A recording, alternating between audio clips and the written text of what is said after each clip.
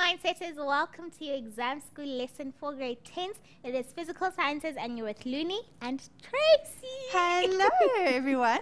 It's good to see you, and Mindsetters, I hope that you've got your thinking caps on, and Mindsetters, it's specifically that you're going to be doing a lot of revision with us, because of course you're coming to the end of it, the end of your year, end of grade 10, and you really want to make sure that you shine in this last stretch. Cool. So Tracy, what are we doing for the grade 10 today? So Mindsetters, today, as I said, exam revision, and specifically we're going to be talking about physics. And physics is fun. Physics is about movement and motion and waves and electricity and electrostatics. So we're going to be revising some concepts for physics and for your paper 1 exam, your physics exam. All right, cool. Grade 10s, I hope you guys are excited. As Tracy said, it's the last stretch of grade 10 and we want you guys to pass those exams so that you make it to grade 11 next year. Remember that you can hit us up on Facebook, on facebook.com/learnextra. Our Twitter handle is @learnextra, and you can get all your exam school notes on learn.mindset.co.za/extra/revision/exam school. That is the link for exam school revision notes. So I'll post everything on our Facebook page, but the notes are on our page right now, so you can click on those and get yourself the notes so that you can prep yourself for the lesson, like Tracy will help you. And remember, the exam school lesson is proudly brought to you by the MTN SA Foundation. So thank you so much. And Tracy, take it away. Thanks so much, Looney. So, Mindsetters, as we said, we're going to be doing some revision, and we want to get into revising concepts that you've studied this year. So we're going to be revising concepts of motion, of waves, of energy, mechanical energy, and electrostatics. There are other things like electricity, but I thought in terms of just the number of questions we can handle on a revision lesson like today, I want to make sure we cover some of those.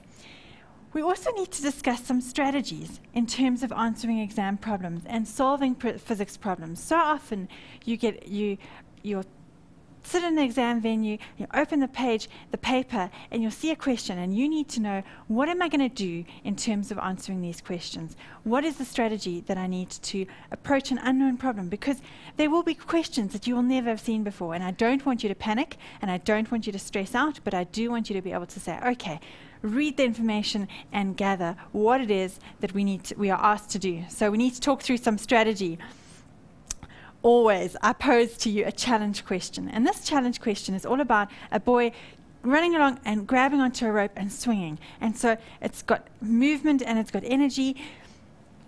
Let's go into it. A boy of unknown mass, and that's interesting, of unknown mass, runs from rest with an acceleration of 1.7 meters per second squared and grabs onto a stationary rope. So the rope is just hanging there, hanging from a tree. It is 9 meters away from his starting point. He grabs onto the rope and swings up to a height h above the ground. There are 2 parts to this challenge question. First, they're asking you to find the velocity with which he's moving when he grabs the rope. So as he's running along, he's going to grab onto that rope and swing up to there. What is his speed or velocity when he collides or grabs onto that rope? And then, how high does he get? What is the height to which he swings? So how high does that rope swing up? So that's your challenge question, and I really want you to go and spend some time working it out, possibly during one of our breaks. So I've given you a quick summary here in terms of what is it that you would need to do when you get an unknown physics problem, something you've never seen before, and specifically how to handle it. So these are my tips and hints. Number 1, I always like to sketch the scenario. So it's just a quick, rough sketch. Please don't spend forever on it. If you do, you're not going to finish your paper. Don't spend long on it, but just quickly sketch the scenario. So maybe it's a bus moving to the right, and you just a little block with wheels on it and an arrow to the right. Okay, that kind of thing can really help you to interpret the information, because so often you can then fill in information from the question onto that picture, and a picture says 1,000 words.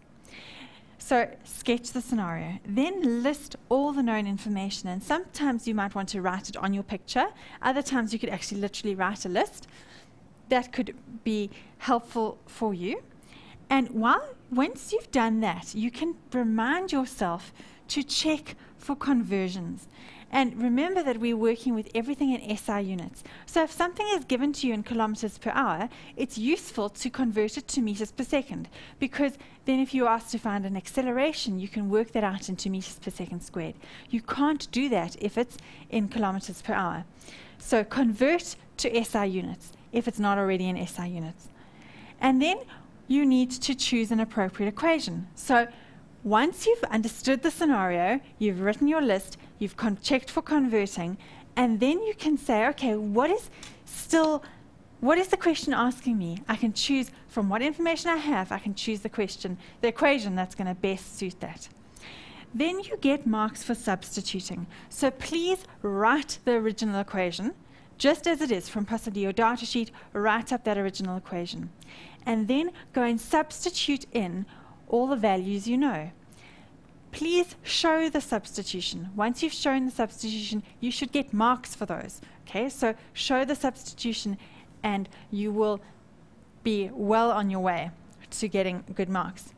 Then solve the problem, equation, and write your answer with units and direction. So check that you always give units, because some value very often means nothing. It can mean nothing. If you've given me its velocity is 5. 5 what? 5 meters per second. Okay? Or the frequency is 9 million. 9 million what? 9 million hertz.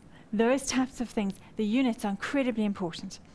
And then if it is a vector quantity, remember we discussed vectors and scalars, vectors have to have direction. So give units and direction, particularly if it's a vector quantity, and then always go back and check that you've actually answered the question. So go back to the start and go and see if there's anything that you're missing and that you've actually answered the question, because it might ask you, how far has the ball dropped? But actually, you've worked out the whole height of the building, and you can go from there in terms of answering what they actually are asking you.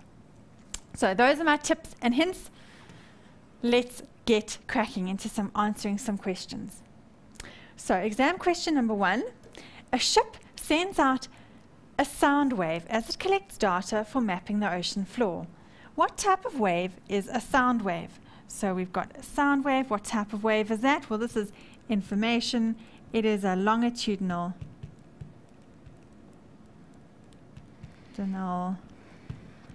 wave, because a sound wave is by definition a longitudinal wave.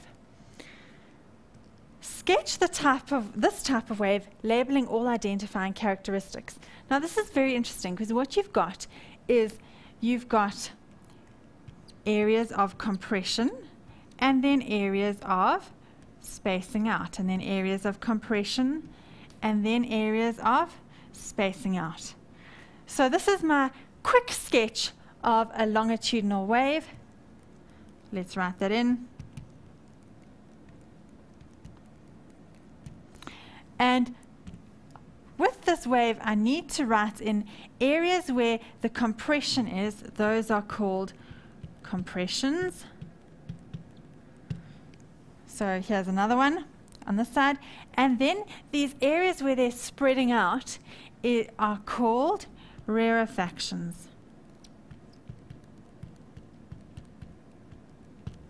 So you've got an area where the sound wave, as it passes through, it compresses the air particles, or in this case the water particles. They're compressed together, and then the areas where there's a spreading out or stretching out called a rarefaction. Now the next one. If the speed of sound in seawater is taken as this, so notice I'm going to circle or highlight or in some way indicate that value.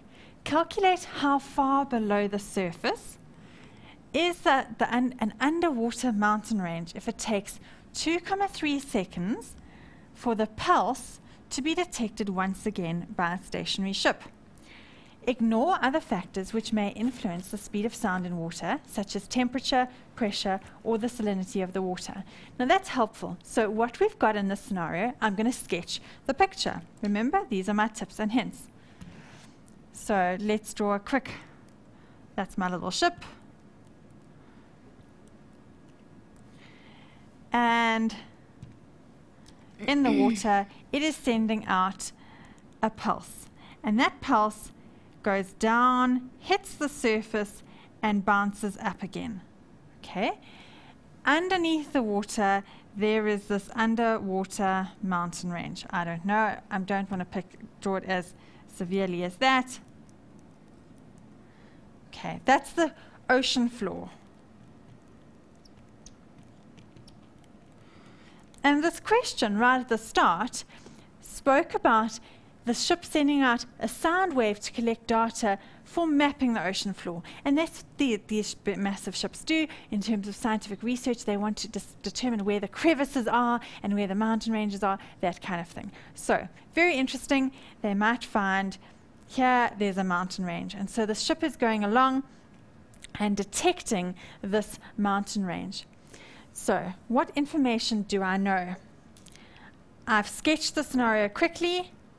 I'm told two values. The values are that the speed of sound in water is 1,560 meters per second. And there will be other things. If you've got extreme pressures, if you've got salinity, the salt level in the water can also affect it, but we are told to ignore pressure and temperature and salinity. So we are taking that as at face value, that is the speed of sound in water. The other value that we know is the time, but I want you to think about this. I've drawn this very specifically. The time that they give us is 2.3 seconds for the pulse to go down, hit the mountain range, and come back, almost like an echo. So as the sound wave is going out, it's coming back. How far has it traveled? Well, it's actually gone there and back. It has traveled twice the distance. So notice I'm writing here to go there and back. So in terms of my question, I need to go and say, do I need to convert or do anything to these values? Yes, I do. I need to say, well, hold on. So therefore, the time to go just one distance is going to be 2.3 seconds divided by 2. And so I'm going to go along to my calculator and say 2.3 divided by 2, get my answer and write it down as 1,15 seconds. That is to go one distance, just to the mountain range. That's going to be very helpful because now I can go and choose an appropriate equation. And the equation I would need to use is going to be velocity is equal to change in position over change in time. The velocity is constant, so I can use this equation. I'm specifically asking to find the distance or the change in position, also known as the displacement. So I want that by itself is equal to velocity multiplied by time. The velocity was 1,560 and the time we said was going to be 1.15 seconds. Going across to my calculator, I already have that value in there, so multiply 1,560 is equal to 1,794 meters. So we can write our answer in 1,794 meters below the surface. But have I answered the question? Check. I want to go back. Have I done it? Calculate how far below the surface. Yes, I've done that. All that other information. But watch out, they're asking us something specific. give your answer in kilometers. So now we've got to go back to our answer and convert this value to kilometers. How do we do that? Well, for kilometers, we must divide by 1,000. So come along here, 1, 2, 3 little jumps of my decimal place. It's going to be 1.794 kilometers below the surface. That's pretty deep. Okay? And that is my final answer. Notice how sketching the scenario, working through the steps, listing the information, choosing appropriate equation, you can actually get to the final answer, but always go back and check that you've actually answered the question. I think that's enough for now. Luni, over to you. We'll take a short break, and I want you to try that challenge question. All right. Mindset is if you have a brother, a sister, a cousin, a friend, a best friend, you know, a niece, a nephew who has a learner's or a driver's license, please make sure that they are watching or you tell them about the Be a Bright Spark competition. We're going to take a break, but I'll tell you more about the competition straight after this.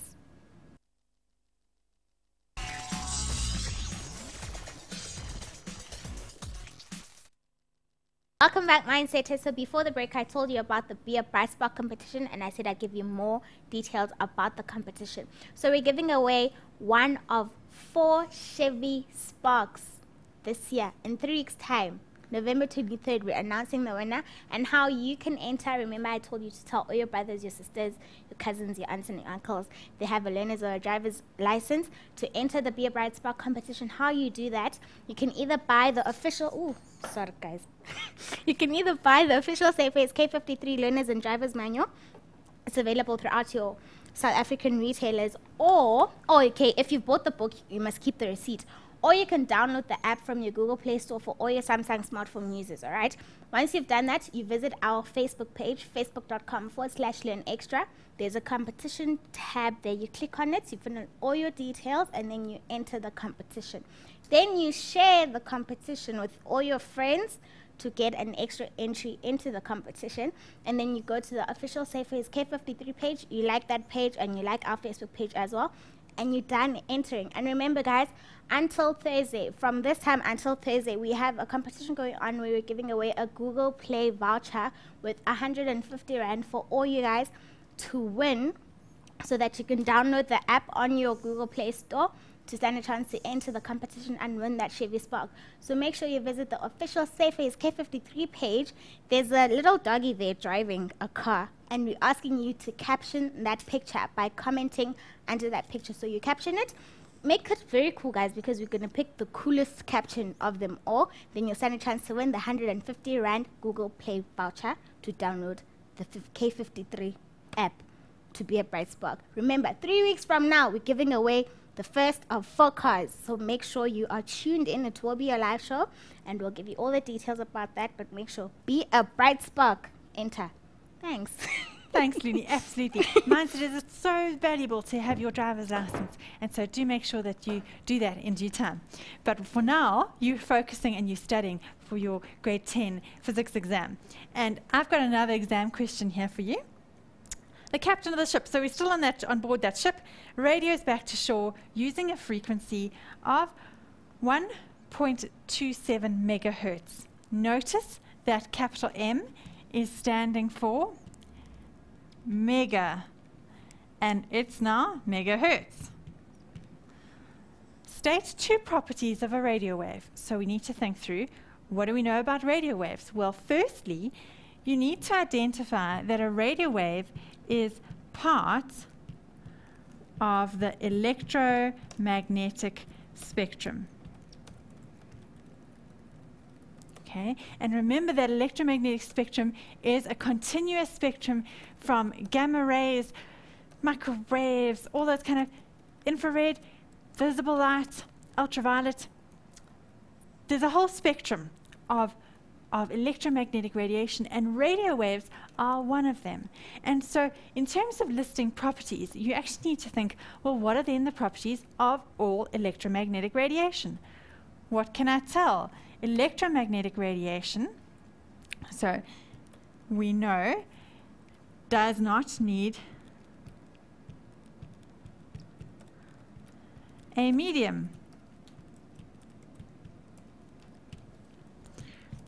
to pass through. It can travel through a vacuum. And so that's something interesting. It does not need a medium to pass through. The second point I'd like to make is that in a vacuum, it travels at a speed of 3 times 10 to the power of 8 meters per second in a vacuum. Okay, it is traveling at a constant speed of the speed of light, or the speed of electromagnetic radiation always travels in a vacuum at that constant speed, the speed of light. So those are 2 points or properties of all electromagnetic radiation, and would be true of radio waves as well. Determine the period of the radio wave. Now, when we speak about period, we're talking about the time taken for one complete cycle. Remember, that's the definition of the period. The period is the time taken for one complete cycle. And so the period is, by definition, 1 over the frequency. I was given the frequency. This whole value was the frequency. So it's going to be 1 over 1.27 megahertz. But hold on, what is a megahertz? What is megahertz? Mega stands for times 10 to the power of 6. Mega is a big value. Think about megabytes. So you got kilobytes, megabytes, gigabytes, terabytes. The idea is a mega is the prefix is name for 10 to the power of 6. Okay, so now I can go along and punch that up and punch that in my calculator. Get this in. 1 divided by 1.27 times 10 to the power of 6. And that is the answer. Notice 1 divided by, if I have my decimal point, and I want you to look closely on the calculator here, if I'm jumping on my decimal, it's going to jump 6 places. 1, 2, 3, 4, 5, 6. And that would get you back to 1.27. So notice we've got our answer there. But I want to write it as a decimal, and I'm going to include that. So it is 7.87. 7.87 times 10 to the power of, and I think it was minus 7. Let's check it. Minus 7. And I need you to notice here that that is in seconds. Okay? Having a look, it would actually be, if you were to write this out, jumping that decimal place along, 0. And I'm going to just write a whole bunch of noughts and we'll count them in a minute. 1, 2, 3, 4, 5, 6, 7, 8, 7. 1, 2, 3, 4, 5, 6, 7. That's going to be right. It is that much of a second. So a fraction of a second, a very, very, very small time for one wave to be completed. So a very, very, very small number. And that is why it's useful to be able to write that small number in scientific notation, because it's so quick and easy to maybe leave out a 0. But it's far better to write in scientific notation. You'll get far less chance of writing it down incorrectly. Then they ask us to calculate the wavelength of the radio wave. So we've now talked about the period and some properties, and now I want us to talk about the wavelength. And to do that, I want to write the wave equation. So what I'm going to ask us to do actually firstly is list these values. What do we know? We've got the frequency of 1.27 times 10 to the power of 6 hertz. What other values do we have? Well, I want you to consider that we've actually got c, which is the speed of light, or the speed of this wave in a vacuum.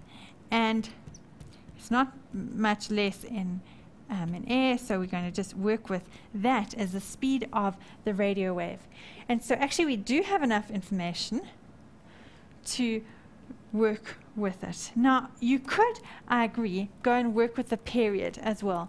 But because I was given that value as a frequency, maybe I made a mistake with the period, but I have that as a given value, so let's work with that instead.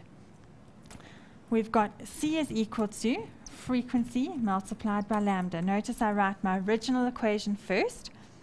Then I can substitute in. So 3 times 10 to the power of 8 as my one value.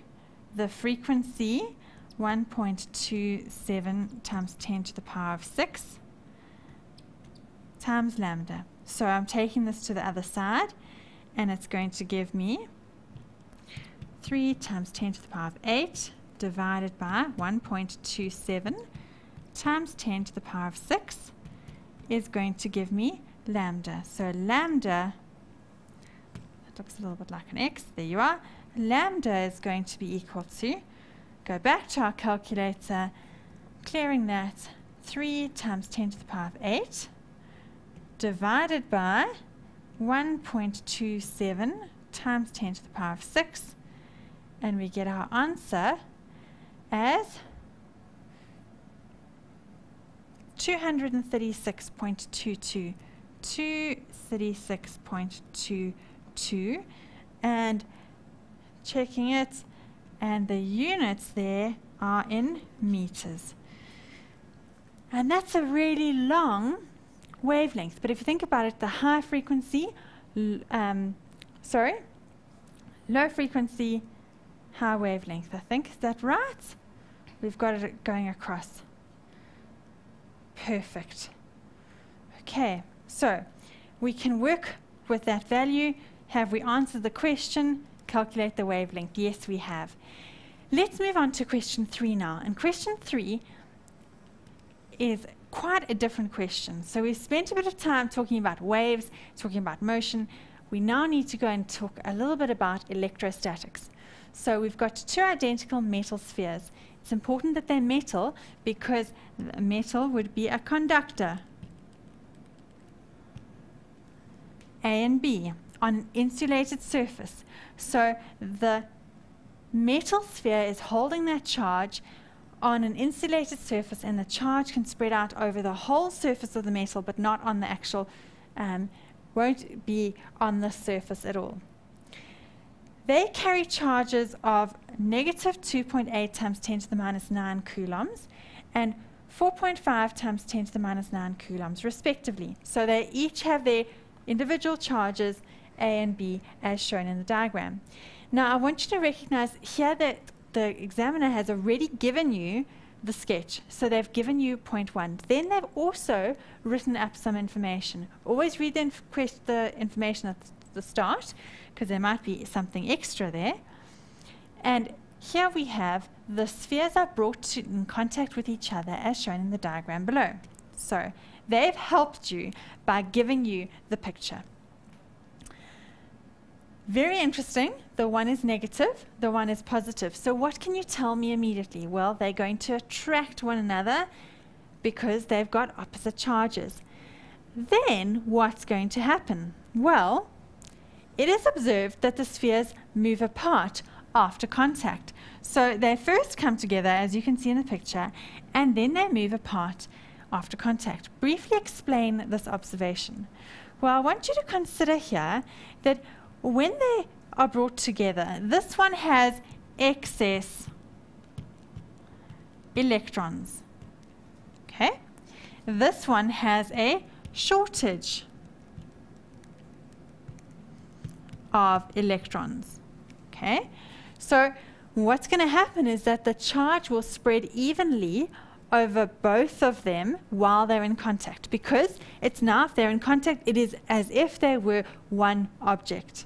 And so those excess electrons can spread out over where there is a shortage as well, and the new charge will be dispersed over that whole now one object, A and B, together. Okay?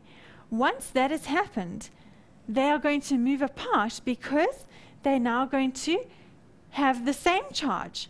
And so they will repel one another. So let's write down something here. Okay. A has excess electrons, while B has a shortage of electrons. When in contact, so touching, the electrons are spread evenly. Sorry, let's just give ourselves some more space. Over the whole object. And I'm putting here A and B combined. Okay. That is because this is a metal, as it is, or they are.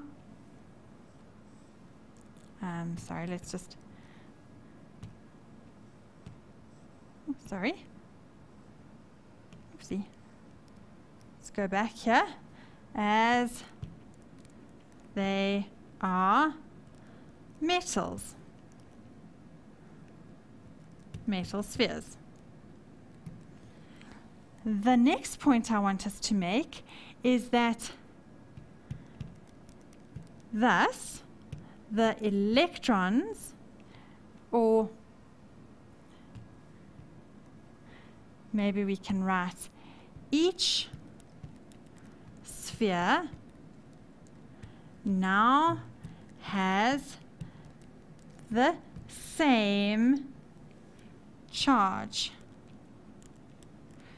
And that is your critical point. At the end, they're going to have the same charge, and so therefore will repel one another. So it's like they come together, they share the charge evenly around the whole thing, because it's now one object, and suddenly they've got the same charge, so they want to repel and get as far away from each other as they can. Calculate the new charge on each sphere after they have moved apart. So we had objects coming together, now objects moving apart. Let's sketch that. When they are together, it's the total charge. When they move apart, that charge is now spread evenly. So let's write down the charges. We first need to add them together, and it's going to be negative 2.8 times 10 to the power of negative 9, I think it was, nanocoulombs, plus 4.5 times 10 to the power of negative 9. So, added together, go to our calculator, 2.8, sorry, we had, I think it was negative, so negative 2.8 times 10 to the power of negative 9 plus 4.5 times 10 to the power of negative 9, and that's going to give me a total value, and it is 1.7. 1.7 times 10 to the power of negative 9 coulombs in total. Now we come along here, and that charge is going to be spread between both. So, therefore, when apart, it's going to be 1.7 times 10 to the power of negative 9 divided by 2, because they're two objects. So, back here, take that answer, divide it by 2, and we get there 8.5 times 10 to the power of negative 10. 8.5 times 10 to the power of negative 10 coulombs each. And that has, I believe, answered that question. we've got one more question to go, and I think we're going to stop here and take a short break. And when we come back, we'll finish this last question and do the challenge question. So I hope you're working on that one during this break. Thanks, Luni. All right, Mindsetters, we also want you guys to share your views about what you think of buying your license. So the question was posted on our Facebook page. Go and check it out and answer it, and then we'll check some of your comments out, and then see what you guys have to say. I'll ask Tracy after the break what she thinks of buying your license. We'll see you straight after this break.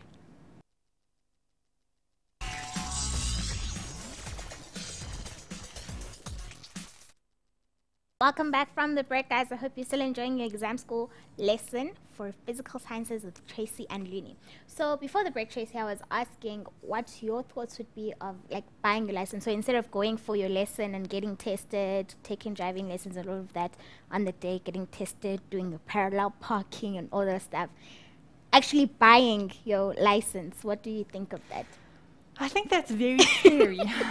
And I think I'm actually a little bit horrified at the concept, because the reality is the reason you go through those lessons is so that you can learn something, and so that when you get onto the road in a real scenario and you're actually driving a car, that you know how to handle the car, and B, that you know and understand the rules of the road, so that we're all much safer. So please don't go and buy your license. Firstly, it's illegal.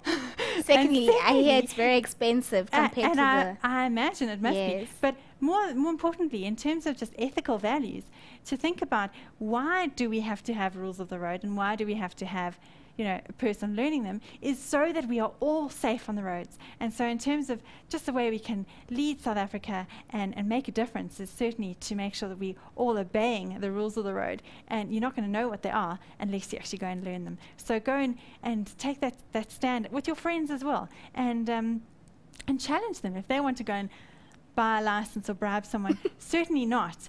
You need to make sure that you understand the rules of the road, and that you take that test so that you can stand legally before a court of law if you ever had to. Hopefully not, but certainly that you can take a stand with your friends. Yes, and also that feeling of actually getting your license and being proud of what you've achieved. It's so great, guys. Like, so please don't buy your licenses. Do it the legal way. And don't forget to enter the Be a Bright Spark competition. Tell all your friends about it. Don't forget to share your views about buying your licenses on our Facebook page, because Tracy just gave us a 10 out of 10 answer for that. On with the lesson, Tracy. Thanks, Luni. So mindset is, it's very important that you do make sure that you learn things, because it's all for your benefit. As we come along here to this question, we calculate the number of electrons transferred from one sphere to the other during contact. The issue here is that the one object has lost electrons, and the other one has gained electrons. So I'm drawing them separately just so that I can picture and illustrate. You could choose either of these. Now I'm going to choose to work with this object, which I think was A. It was the -1, okay? Because what I want to identify is that was the charge it originally had, and at the end of the day, it now has a charge when they move apart, has a charge of, and I had it there, positive 8.5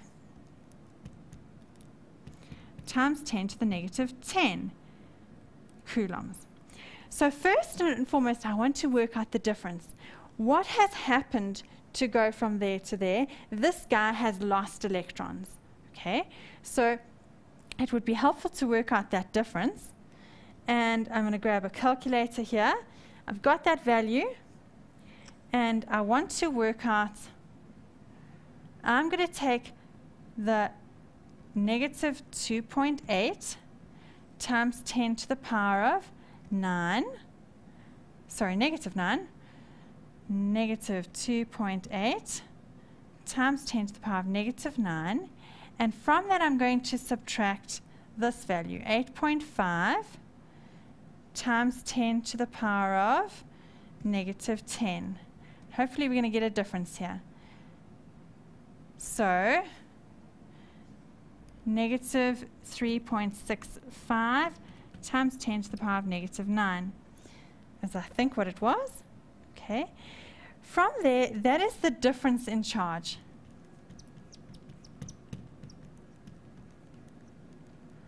And from that difference in charge, you need to say, well, how many electrons is that? Well, hold on. If you know what one electron is, then, and the charge on one electron, then you should know, well, how many electrons it is. And the charge on one electron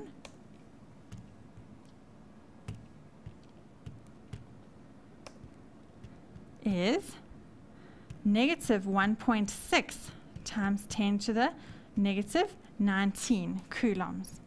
So if you've taken that difference, negative 3.65 times 10 to the negative 9, and divided by the charge on each electron, that should give you how many electrons there were.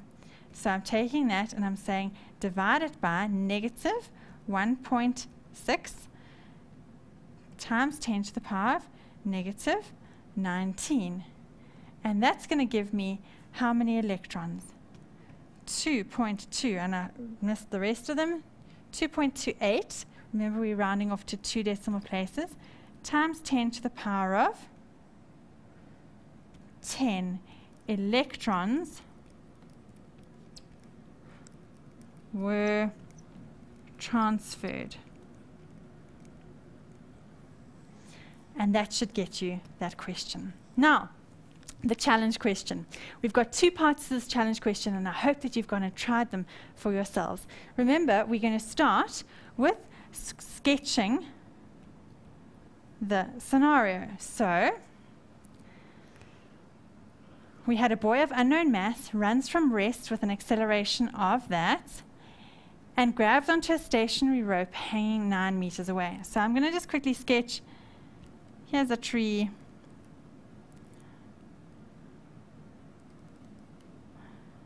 Here's the rope.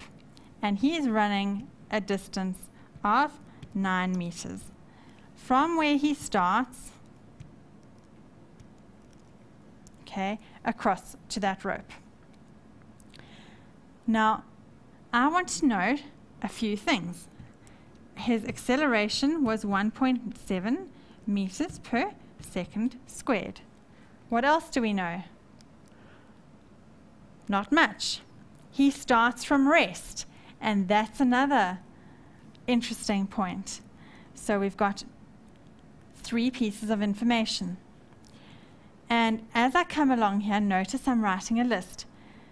I've got the acceleration, I've got the displacement as 9 meters, and I have the initial velocity of 0 meters per second, because he started from rest. And so I can work on solving this. Now I'm asked to find his final velocity. Notice how a list can really help you. Do I have anything about the time here? No, I don't.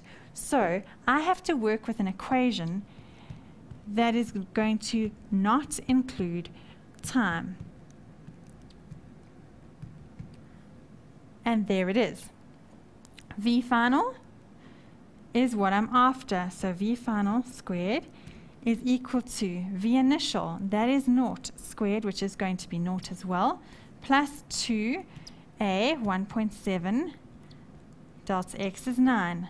Notice how I've written the original equation and I'm now substituting in. So I go across to my calculator and I'm writing 2 multiplied by the 1.7 multiplied by 9, and that's giving me 30.6. But is that my final answer? No, it's not, because notice that is squared. So I have to square root for V final. It's going to be the square root of 30.6, which is going to give me, oh sorry, oopsie, wrong one. Apologies. Square root 30.6 is equal to, and that's my answer. He's going at 5.53 meters per second. 5.53 meters per second. And it is with a direction because this is a vector quantity. Forward. Okay. Next question. So we've done part A. The next question, the height to which he swings. So if you can imagine, this is my little rope. He is going to swing upwards like that. Okay? The issue here is that it is a pendulum motion. So you can't use any of the values or any of the, I should say, equations of motion, because that is a circular path. And remember, the equations of motion are only specifically for linear motion. So we have to use a different set of equations, and that is your mechanical energy. So I can say here, mechanical energy must be conserved. And I've written EM1 is equal to EM2. And EM1 is going to be at the bottom, and this one is going to be at the top.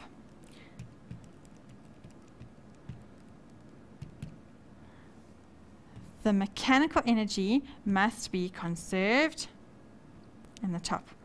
So, what do I have with mechanical energy? Mechanical energy is the potential energy plus the kinetic energy. And that is at 1.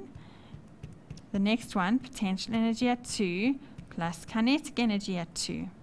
And as you imagine this rope swinging up to a point, we need to notice at this highest point here, it is going to have a max EP,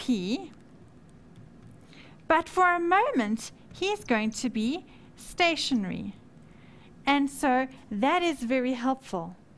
Whereas at the bottom of the swing, his EK is going to be a maximum, but his EP is going to be 0. Why? Because it's at the bottom, it's not above the ground. So I can go and substitute in a number of things. EP here is at the bottom is 0, plus half mv squared, equal to EP at the top, that's going to be mass times gravity times height, plus 0.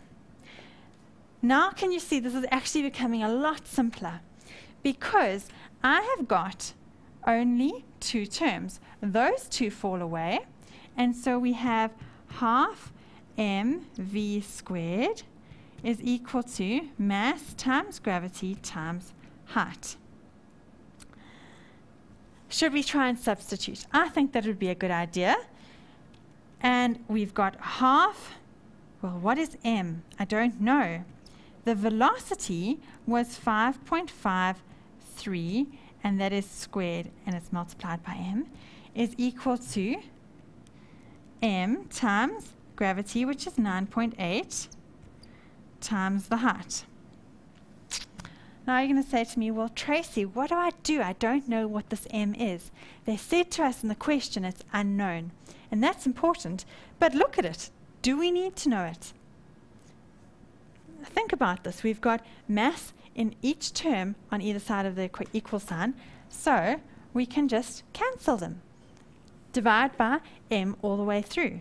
And so this equation becomes a lot simpler. So I'm going to go and I'm going to square that value. So 5.53 squared is equal to, times that by half, and I'm going to get here, let's go, it was, I think, 15.29 is equal to 9.8 times height, and I can say 15.29 divided by 9.8, and that should give me the height. So 15.29 divided by 9.8, and is giving me 1.56. And that is in meters. That is how high he gets up off the ground, which is pretty high if you think about it with this swing. Mindsetters, I want to urge you before your physics exam to spend lots of time going through questions and past papers. That is really how you will challenge yourself and in your thinking. So from me, Tracy, keep well, God bless, study hard, and do your your very best in these exams. Thank you so much, Tracy, for the lesson. Mindset is at home. Thank you for tuning in. Thank you to the MTN SA Foundation for bringing us this lovely show. Until next time, guys, goodbye from us.